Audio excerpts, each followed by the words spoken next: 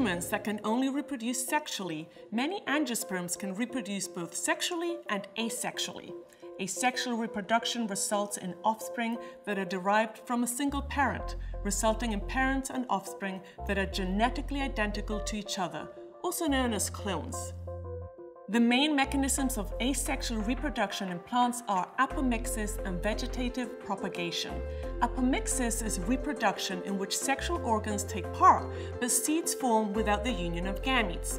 With this process of reproduction, the seeds give rise to an embryo that is genetically identical to the mother plant. Vegetative propagation is a form of asexual reproduction that doesn't involve flowers or seed production. Instead, a new plant grows from a vegetative part, usually a stem, of the parent plant. Vegetative reproduction from a stem usually involves the buds. Instead of producing a branch, the bud grows into a complete plant, which eventually becomes independent.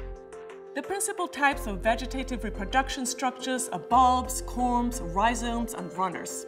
For example, the strawberry plant is a plant that reproduces asexually by producing runners, long stems that grow sideways from the plant with occasional nodes that each grow a daughter plant.